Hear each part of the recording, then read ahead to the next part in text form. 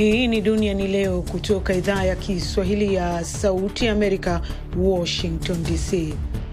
Karibu nusu dazani ya majimbo yakiwemo Texas na Arizona hapa Marekani yanapambana na kuongezeka idadi ya wagonjwa wa COVID-19.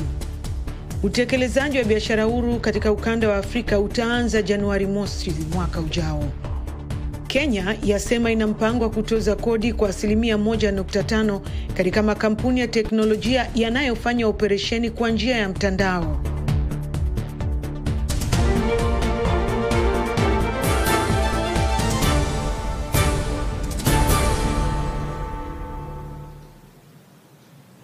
Hujambo mpenzi mtazamaji wa Duniani leo, karibu katika matangazo haya moja kwa moja kutoka VOA Swahili hapa Washington DC. Naitwa Mary Mgawe. Karibu nusu dazani ya majimbo ya Marekani ikiwemo Texas na Arizona yanapambana na ongezeko la idadi ya wagonjwa wa COVID-19 waliojaza vitanda katika hospitali, hali inayozusha wasiwasi kuhusu kufungua uchumi wa Marekani kwamba unaweza kukumbwa na wimbi lingine la maambukizi. Ongezeko la hivi karibuni katika takriban dazani ya majimbo inaonyesha ni kutokana na upimaji zaidi. Lakini majimbo mengi yanashuhudia watu kulazwa katika hospitali na baadhi yanaanza kupata upungufu wa vitanda katika vyumba vya watu mahututi. Texas imeona ongezeko la wagonjwa kulazwa hospitali kwa siku 3 mfululizo, na North Carolina ni 13% tu ya vitanda katika vyumba vya ICU ambavyo viko wazi kutokana na ugonjwa huo wa COVID-19. Arizona ina rekodi ya wagonjwa waliolazwa 1291. Mkurugenzi wa jimbo hilo ameiambia hospitali wiki hii kuanzisha mipango ya dharura na kuongeza uwezo wa vyumba hivyo. Afisa wa juu wa masuala ya magonjwa ya kuambukiza Dr. Anton Fauci amekiambia kituo cha habari cha CBS kwamba kesi zaidi zinatarajiwa kuongezeka wakati masharti yanaendelea kuondolewa. Na Kenya itatoza kodi ya 1.5% kwa makampuni ya teknolojia katika juhudi ya kupata fedha zaidi katika mashirika yanayofanya operesheni kwenye mtandao na kupata faida nchini humo. Waziri wa fedha Ukur Yatani alitangaza hatua hiyo ya kodi katika taarifa yake ya bajeti ya mwaka 2020-2021. Inatarajiwa kuanza kutumika Julai mosi. Kenya inaingia katika orodha ya nchi zinazotoza kodi kwenye mashirika makubwa ya teknolojia kama vile Google, Netflix na Facebook. Marekani inapinga kuhusu kodi hiyo, ikisema kuwa sio haki kwa makampuni ya Marekani ya teknolojia. Wiki iliyopita ilizindua uchunguzi rasmi katika mipango 10 ya nchi za Uingereza, Umoja wa Ulaya na India inayoongeza kodi kusababisha mzigo kwenye makampuni makubwa ya teknolojia ya Marekani. Na tukiegukia huko Tanzania ni kwamba serikali ya nchi hiyo imesema bajeti yake iliyowasilishwa jana bungeni imejikita kwenye kujenga uchumi na ajira na kuchochea viwanda na ustawi endelevu wa taifa hilo, huku vipaumbele vikuu vikiwa kuimarisha miundombinu, huduma za jamii, kilimo na viwanda. Tuungane na mwandishi wetu wa Dar es Salaam Idi Wesu kwa ajili ya kutueleza zaidi nini basi na wachambuzi wa kisiasa wanasema. Ni bajeti ya shilingi trilioni 34 kwa mwaka ujao wa fedha, huku trilioni 12 zikielekezwa katika miradi ya maendeleo, ujenzi wa uchumi utokanao na viwanda ikiwa ndio jukumu kuu. Bajeti hii imeonekana kutoa afueni ya kodi, ada na tozo kwa sekta za kilimo na viwanda, huku ikiweka mikakati ya kulinda viwanda vya ndani kwa kuongeza kodi katika baadhi ya bidhaa zinazoagizwa nje ya nchi ambazo pia zinapatikana hapa nchini. Ukarabati wa miundombinu ikiwemo ujenzi wa reli ya SGR, bwawa la kufua umeme la Mwalimu Nyerere, ununuzi wa meli pamoja na ukarabati wa barabara umelenga kuhakikisha mazingira wezeshi ya uwekezaji.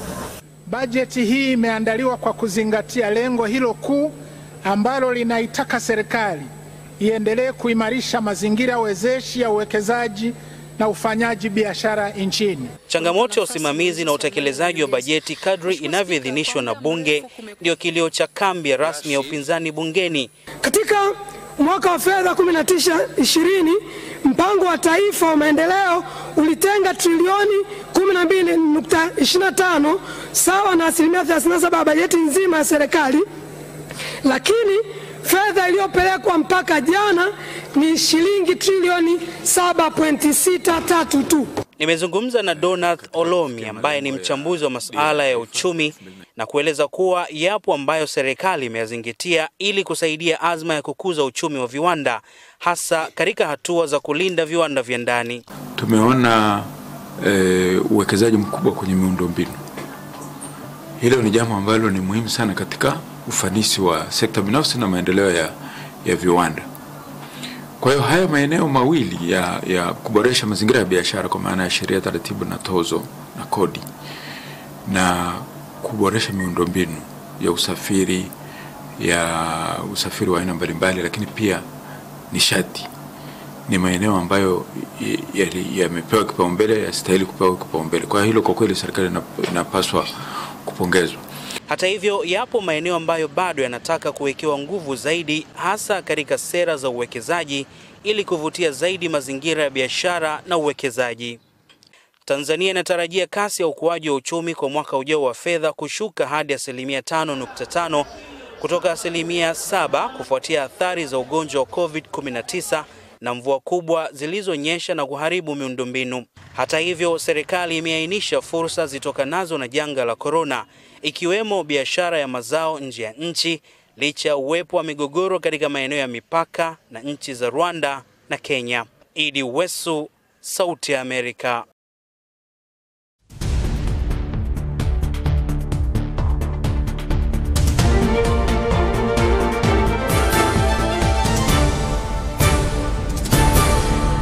Umoja wa Mataifa umeeleza kushutushwa baada ya kugunduliwa makaburi ya pamoja 8 katika sehemu ambayo imedhibitiwa na wanajeshi wa serikali inayotambuliwa kimataifa kutoka kwa wapiganaji wa Khalifa Haftar nchini Libya.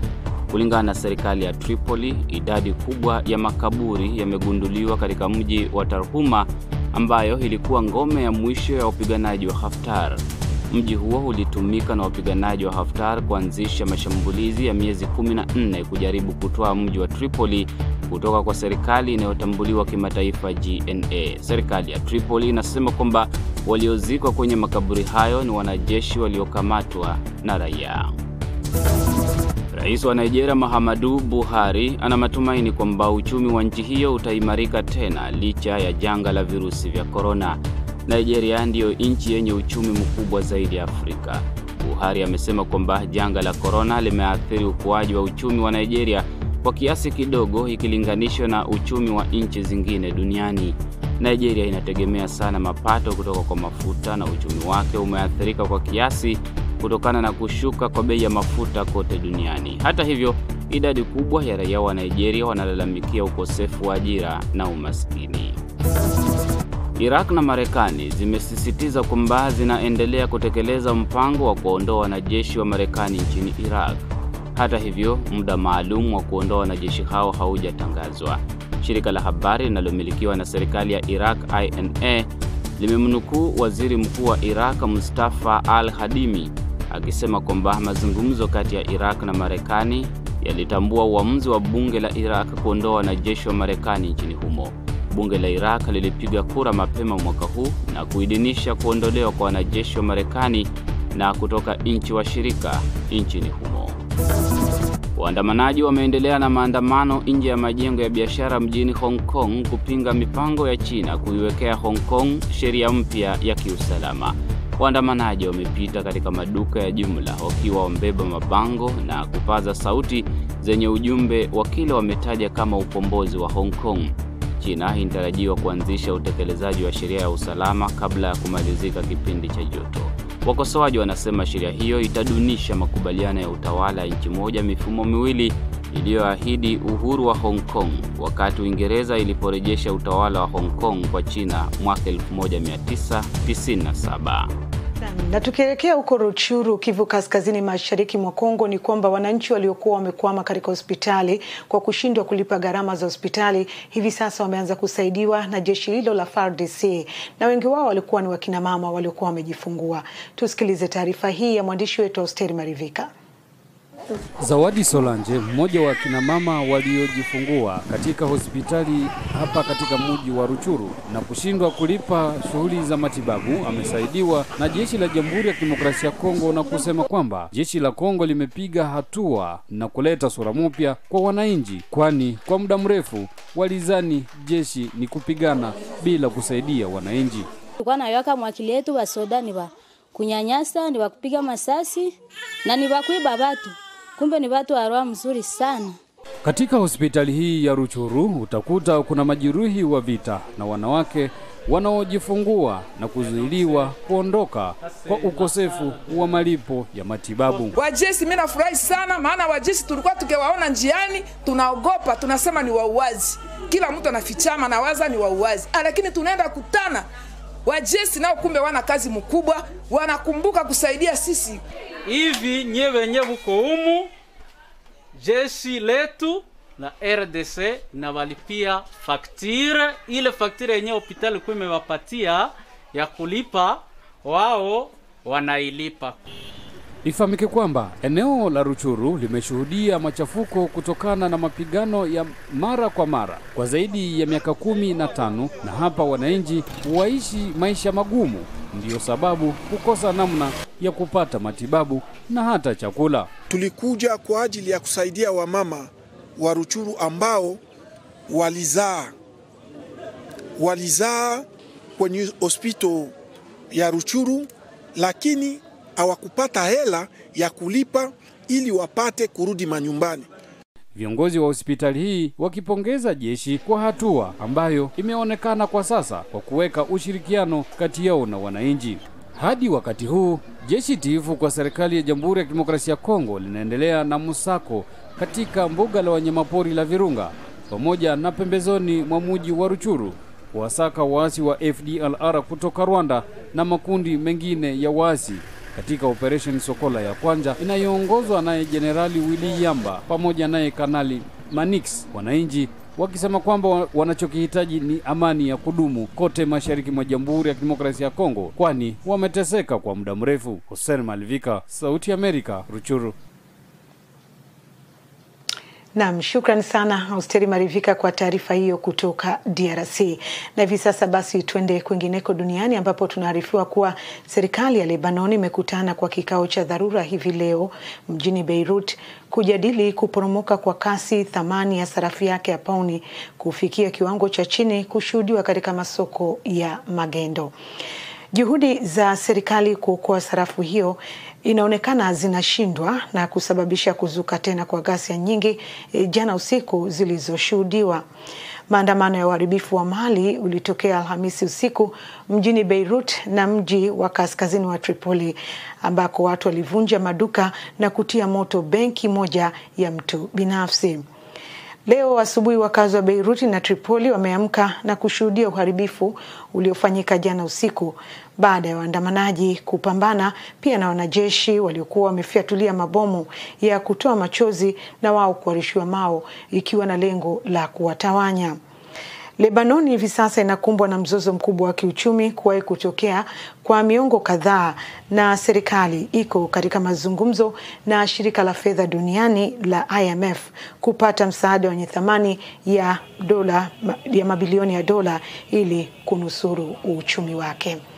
Unaendelea kuangalia Duniani leo kutoka idhaa ya Kiswahili ya Sauti ya Amerika hapa Washington DC. Nikikumbushe kuwa unaweza kufuatilia matangazo yetu kupitia mtandao wetu wa voaswahili.com. Lakini vile vile tunafuatilia kwa karibu kuhusu taarifa ya kifo cha aliyekuwa rais wa Burundi Pierre Nkurunziza, na tutaendelea kukuletea habari zaidi katika matangazo yetu ya Duniani leo katika siku zinavyozidi kuendelea. Sehemu yetu ya pili, Idli Gongo pia atakuwa na taarifa za michezo. Usiondoke kando ya televisheni yako, tutarejea baada ya tangazo hili.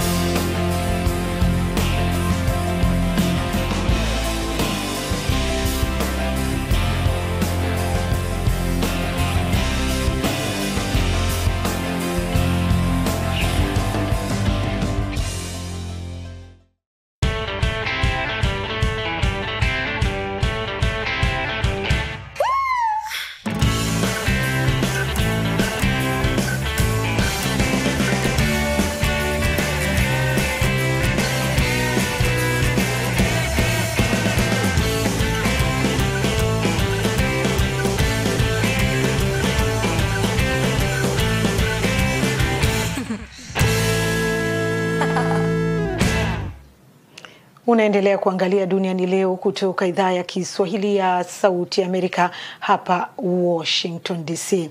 Katika sehemu yetu ya pili ya matangazo tunaanza na taarifa inayoelezea kwamba utekelezaji wa biashara huru katika ukanda wa Afrika utaanza Januari mosi mwaka ujayo baada ya janga la COVID-19 kusababisha utata katika utekelezwaji kwenye tarehe iliyokuwa imewekwa awali, maafisa wanaohusika wameeleza kwa kina. Akizungumza katika mkutano kwa njia ya mtandao wa webinar ulioandaliwa na mkurugenzi mkuu wa jumuiya hiyo, Wamkele Maene ameeleza tarehe mpya itazingatia pia kuenea ugonjwa huo na tathmini rasmi itafanywa.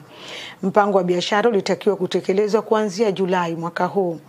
Shirika la Afya Duniani ulimwengu WHO linakadiria kuwa kutakuwepo na ongezeko la kesi za COVID-19 katika bara la Afrika hadi pale chanjo itakapotengenezwa. Mpango wa biashara huru katika ukanda wa Afrika mara utakapotekelezwa utakuwa ni wa kwanza kiuchumi tangu kuundwa kwa Jumuiya ya Kibiashara ya Dunia mwaka 1994. Na taarifa nyingine, Korea Kaskazini inaona nafasi ndogo ya kudhibiti uhusiano bora baina ya kiongozi Kim Jong-un na rais wa Marekani Donald Trump. Kama Marekani itaendelea kushikilia sera zake, vyombo vya habari vimeripoti hivi leo, miaka miwili baada ya viongozi hao wawili kufanya mkutano wao wa kwanza ambao hapo awali ulionekana pengine ungeweza kuleta matumaini makubwa. Sera kutoka Marekani bado ni tishio kwa muda mrefu kwa Korea Kaskazini na watu wake. Kaskazini itatengeneza vikosi zaidi vya kijeshi kwa ajili ya kupambana na tishio hilo, waziri wa mambo ya nje Ri Song-won amesema katika taarifa iliyotangazwa na shirika la habari la serikali. Trump na Kim walikosoana kwa vitisho mwaka 2017 wakati Korea Kaskazini ilipotengeneza programu yake kubwa kabisa ya makombora, na Marekani ikajibu kwa kuongeza juhudi za kimataifa kuiongezea vikwazo ambavyo vilizusha ukosoaji mkubwa wa kimataifa. Uhusiano wao ulianza kurejea wakati wa mkutano huko Singapore mwezi Juni mwaka 2018, mara ya kwanza Rais Trump kukutana na kiongozi huyo wa Korea Kaskazini. Na makundi ya misaada ya kibinadamu yanayofanyia shughuli zake kusini mwa Bangladesh yanajiweka tayari kukabiliana na uwezekano wa kesi nyingi za COVID-19 ambazo zinasambaa kote katika kambi za wakimbizi wa Rohingya. Maendeleo kiasi yamepatikana ili kuboresha huduma za matibabu katika eneo hilo. Hapa Patrick Nduimana anaisoma ripoti ya mwandishi wa VOA Dave Guthenban. Nje tu ya kambi ya wakimbizi ya Rohingya katika eneo la Cox's Bazar, Bangladesh, kumejengwa kituo cha kuwazuia wagonjwa wa COVID-19. Mashirika ya misaada yanaongeza rasilimali za huduma za afya kwa ajili ya Warohingya 860,000 ambao wanaishi katika kambi zenye msongamano mkubwa sana, na kiasi cha raia wa Bangladesh 450,000 ambao wanaishi katika maeneo jirani. Athena Raibun wa Save the Children anasema, We have a situation in the camps tuna hali katika kambi ambayo kwa kweli inaweza kuwa ni sehemu ya maambukizi ya virusi vya corona. Kuna msongamano mkubwa, watu wanaishi mmoja juu ya mwingine, hakuna usafi wa vyoo. Katika miezi michache iliyopita, vituo 5 vya kuwazuia watu na vya matibabu vilifunguliwa, huku kukiwa na mpango wa kufungua vituo vingi zaidi. Makundi ya misaada yana matumaini ya kuwa na zaidi ya vitanda 1100 ifikapo mwezi Julai, lakini kutokana na jinsi COVID-19 inavyosambaa kwa urahisi, huenda havitatosha. Daktari Kai von Hebu wa shirika la Afya Duniani anaelezea. Kuna wasiwasi mkubwa kuhusu uwezekano wa kutokuwa na uwezo wa kutosha kwa kesi zote ambazo huenda zikajitokeza. Huduma ya maji safi na sabuni zimeongezwa kote katika kambi, lakini wakimbizi walitumia mapampu za maji na vyoo vya kwenye jamii. Hiyo inaongeza fursa ya kupata maambukizi. Paul Brockman wa Madaktari Wasio na Mipaka anasema, kama unataka maji nyumbani, hakikisha unaosha mikono, unachukua gudulia na unakwenda kwenye bomba la maji na kulijaza. Na kuna haja kuangalia kama bomba hilo la jumla limetumiwa na mtu yeyote anakohoa kwenye mikono yake halafu anashika bomba. Uhaba wa vifaa vya afya vya kujikinga ulimwenguni kwa ajili ya madaktari wauguzi na wafanyakazi wengine wa afya, huenda kapelekea kufungua kwa vituo vya matibabu kwa COVID-19 ndani na karibu na kambi. Kama hatuna vifaa vya kutosha vya kujikinga, kuhakikisha kwamba tunaweza kuwaweka katika mazingira salama kwenye maeneo ya kazi, basi hatuna haja ya kufanya chochote. VOA ilipiga video hii ya hospitali inavyoendeshwa na madaktari wasio na mipaka mwaka jana, kabla ya mgogoro wa COVID-19 hujaanza. Wakimbizi wamepongeza huduma wanayopatiwa hapo. Lakini makundi ya misaada yanasema kama virusi vya corona vilisambaa kwa haraka, huenda watalazimika kufanya maamuzi magumu na kutoa huduma kulingana na rasilimali chache walizonazo. Nina uhakika madaktari watafanya maamuzi kuhusu wagonjwa ambao huenda wasinusurike, hata kama wagonjwa watapewa huduma bora ili kuwa fursa nzuri ya kunusurika. Sote tuna matumaini ya kuepuka kufanya maamuzi hayo. Licha ya vikwazo hivyo, makundi ya misaada yanasema yana nia ya dhati kufanya kila waliwezalo kwa ajili ya wagonjwa hao. Patrick Ndwimana, VOA, Washington. Unaendelea kuangalia Duniani leo kutoka idhaa ya Kiswahili ya Sauti ya Amerika hapa Washington DC. Na hivi leo basi tutakuwa na makala ya VOA Mitaani na tunaelekea huko Mombasa kuangalia yale yaliyojiri. Hii ni VOA Mitaani, jina langu ni Salma Mohamed. Kwa muda mrefu idara ya mahakama na afisi ya rais imekuwa na mivutano. Idara ya mahakama imeishtumu afisi ya rais kwa kukiuka sheria ya nchi na vile pia kukosa kutii amri ya mahakama. Idara ya mahakama hivi sasa imewasilisha malalamishi kwa umma. Je, wananchi wanazungumziaje swala hili? So mimi ni kuhimiza tu serikali yetu, aswa president, append signatures ya kupatia kazi wale judges ambao wamekuwa wameshaangaliwa na mahakama wakaonekana wanafaa. Kazi yake si kuangalia ati these judges wako na dots, wako na madoadoa, maybe wako na corruption scandals ama nini. It's not his work. Mivutano kama hii inafanya utendakazi unapungua na unafanya kazi kwa mwananchi na kuwa duni. Kwa hivyo tunaomba waache side shows, waweze kuwajibika kwa kazi ambazo wamepewa na wananchi, na ofisi ya rais ifanye kazi yake na ofisi ya mahakama ifanye kazi yake. Kama kweli rais angeweza na akapeana nafasi kwa wale majaji 41 ambao walipitia interviews na wakaweza kufaulu, basi ingekuwa vyema wale majaji waweze kuingia na tuweze kufanya hizi kesi ziweze kufanywa kwa upesi, kwa haraka na upesi, ndio Wakenya waache kuumia. Tunasema tunasimama imara na mahakama yetu, na lazima kama nchi tuhakikishe uhuru wa mahakama ili tuweze kupata maamuzi ambayo hayatakuwa yamelalia upande wowote. Salma Mohamed, VOA Mombasa.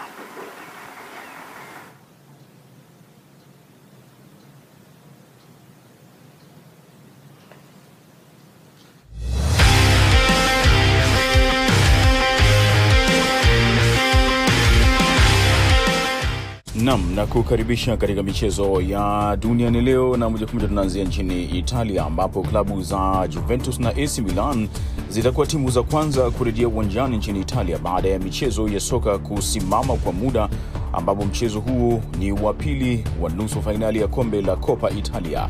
Soka la nchini Italia lilikuwa limesimama toka Machi 9 kwa sababu ya janga la virusi vya corona. Penalti ya Cristiano Ronaldo iliyozua utata katika dakika za mwisho kwa klabu yake ya Juve ilifanya mchezo huo wa kwanza kumalizika kwa goli 1-1 hapo Februari 13. Fainali ya kombe hilo imepangwa kufanyika hapo Juni 17, ikiwa ni siku tatu kabla ya kuanza kwa ligi ya Serie A.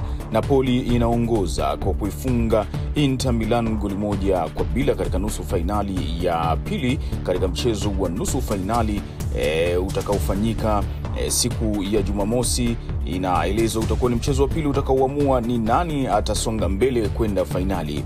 Michezo yote hiyo itapigwa bila ya mashabiki kuwepo uwanjani, licha ya shirikisho la soka nchini Italia kueleza kwamba kuna matumaini ya mashabiki wachache kuruhusiwa kushuhudia michezo kabla ya kumalizika kwa msimu wa sasa wa ligi.